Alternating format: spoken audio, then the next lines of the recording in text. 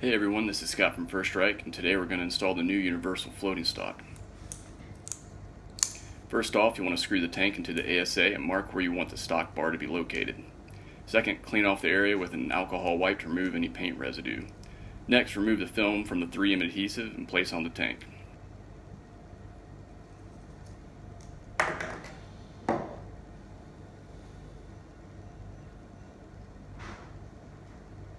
Make sure you really press down so there's good contact.